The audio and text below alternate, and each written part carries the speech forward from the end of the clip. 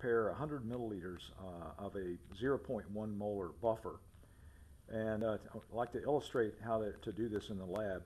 Let's take citrate as an example. Citrate has 3 pKa's, 3.06, 4.74, and 5.40. So we could buffer at any of those 3 pHs.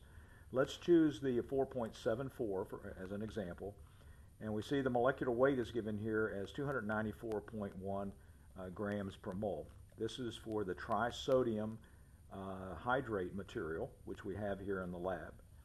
So citrate, as we'll learn, is a tricarboxylic acid, so that's why it has 3 pKa's.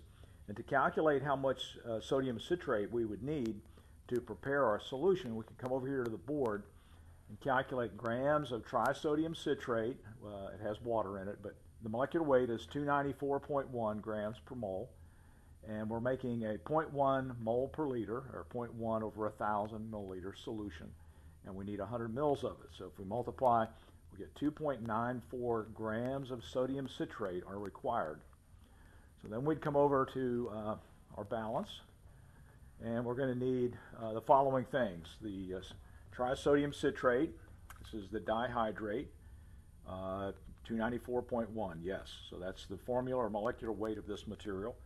We'll need some HCl. I've got some 1 molar hydrochloric. We'll need that to adjust the pH to 4.74. So we'll need a pH meter, we'll need some DI water, and we'll need our analytical balance. So let's begin. So we'll dispense, we're going to need 2.94, so I'm going to estimate that, put that into our dispensing beaker. Then we're going to take we're going to do this, initially we're going to make this solution in a beaker. Now we'll be shooting for 100 milliliters final solution. So since we don't know how much HCl we're going to need, let's start out about 50 milliliters of water. So we're going to make it 50, then we're going to add HCl to adjust the pH, and then we'll make it up to 100. In fact, we'll transfer it to a volumetric flask. All right, so we'll start out with our empty beaker. We tare that. Then we can do our transfer. Let's take this off here. 2.94. Guesstimate how much that is. Whoops. There's 2.0757. 2.94. Let's go ahead and be careful here. Take this out again so we don't spill any. And we might have to go back and forth here. There's 2.5.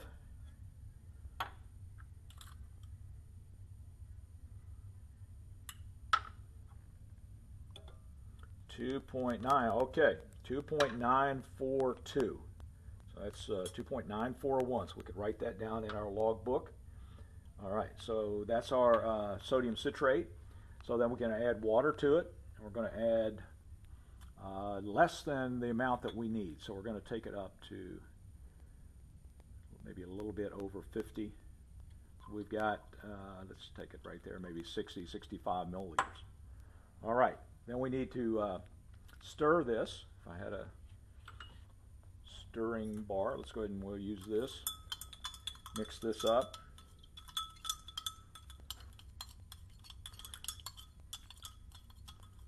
Get that dissolved.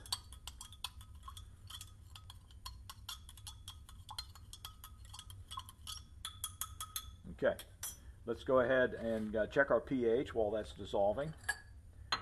And we could rinse this off. This was just water. Rinse that. Oh, ahead of myself here. All right, let's go back.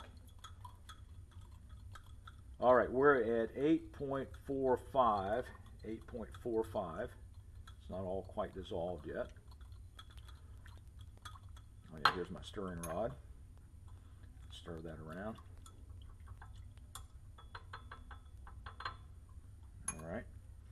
All right, now we have our HCl, 1 molar, so we're going to take the pH down to 4.74. So I've got some HCl, I've got about 15 milliliters of 1 molar HCl, so let's add some of that. So I added about 5 mils or so. All right, it's taking it down. There's 5.12, 5.11. All right, what we could do at this point is go to a pipette to adjust the final pH. So put some of that in. 4.74. There's 5.06. So just keep going back and forth, adding the HCl slowly. There's 4.95. A little bit more, a few more drops. So we're basically titrating this material. 4.94.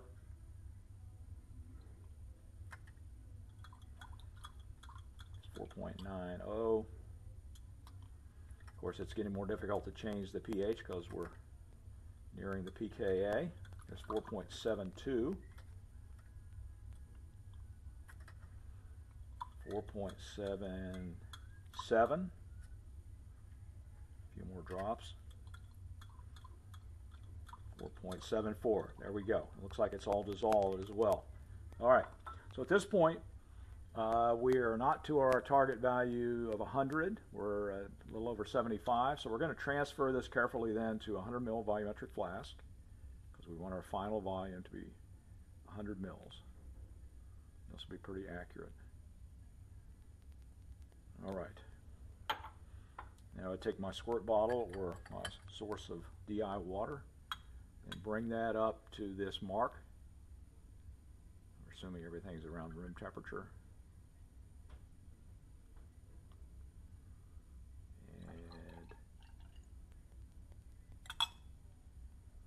There you go. Then we put a stopper on here and mix that up well. Now just to check, so now we have 100 milliliters of solution. Let's check to see where we are on pH.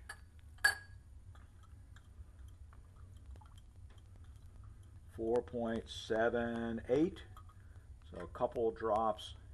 It's going to change our volume a little bit, but a couple drops if we wanted to bring that down. This illustrates that we could have stopped below 100 and then adjusted our pH and then brought it up to the 4.7, 4.75 there. Okay, we'll stop there.